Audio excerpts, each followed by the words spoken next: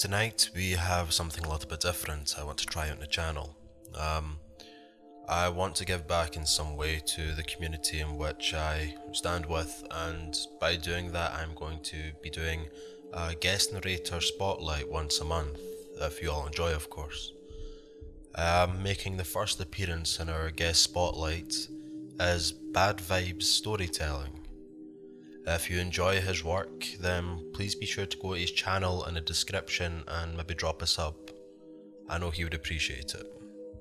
So without further ado, let's begin. Last year, on Boxing Day, I found a really cool ornament in the clearance box. It had a built-in camera to record unique perspectives on the holiday celebrations. I grabbed the last one from the store's dusty shelf and brought it home for less than 10 bucks. I forgot about it until my wife, my 2 daughters, and I decorated the house earlier this month. I told my daughters about the camera and said we'd secretly catch Santa in the act.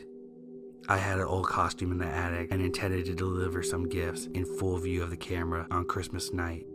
My girls were overjoyed and went back and forth trying to find the best place to put the ornament on the tree. They had no idea Daddy repositioned it later so it could actually catch the living room from a good angle. In the nights leading up to Christmas, I turned the camera on to make sure everything was working properly. In the morning I previewed the footage, just long enough to confirm it was working. Satisfied, I installed the micro SD card back into the ornament and slipped in a new battery in anticipation of the big night. Daddy didn't want to disappoint his girls with a failed recording.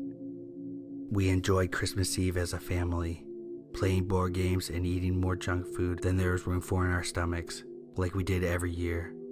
We let our daughters open one gift from Mommy and Daddy before going to bed. The girls, still riding the sugar high, could be heard giggling in their bedrooms from all the way upstairs. From time to time, my wife and I could hear one of them shush the other, claiming she heard hooves on the roof or bells jingling.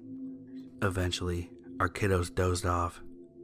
My wife kissed me on the cheek and headed to bed while I turned off all the lights. I retrieved the costume and tiptoed into the living room to get ready for the big feature film debut. I did everything you would expect Santa to do. I ate most of the cookies. I drank the milk.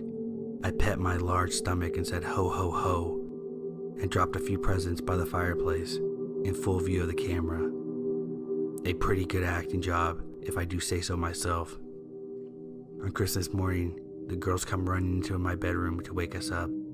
They excitedly insist we watch the video before opening presents. I transfer the footage onto my laptop, fast forward to where Santa showed up, and pressed play.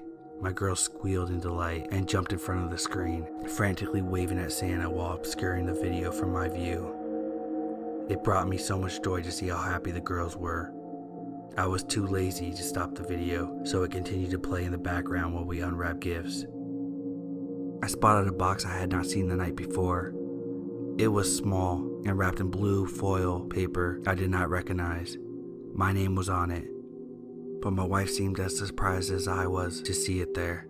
Noticing my confusion, my youngest daughter spoke. "Daddy, that's gotta be from Mr. Elf," she said, her voice cheerful and bright. I was about to dismiss her elf comment as just another weird thing kids say, but my wife wasn't so quick to ignore it. "Honey, what elf?" she asked. My daughter pointed to the laptop.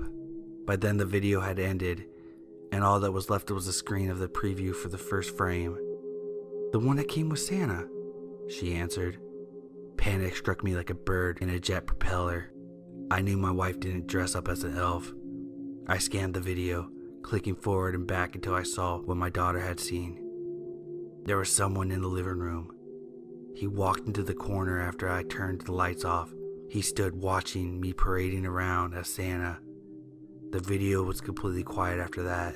It was as though the camera failed to record a single sound. The strange, tall man in an elf costume stood perfectly still for over an hour, watching the camera from a distance. After a while, he walked over to the plate of cookies and bit the head off a gingerbread man. I glanced at the plate and saw his teeth marks on the decapitated cookie. The man quietly approached the Christmas tree. I thought the audio wasn't working, but as he reached the Christmas tree, I began hearing his slow, steady breaths. He reached towards the ornament and the video stopped.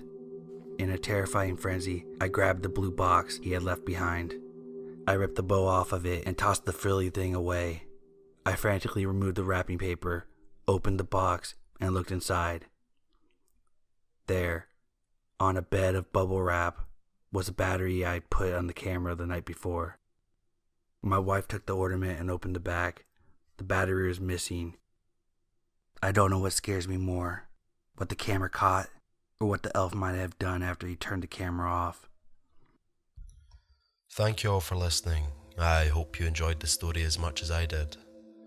I have a few videos that I'm making at the moment. I just need to get round to rendering them out and editing them. But if there's any new kind of content you want to see, then please don't hesitate to let me know down in the comment section below. If you want to read the original story, then you can also find that in the description below as well. Anyway, I hope you all have a pleasant evening, and I'll see you all in the next one.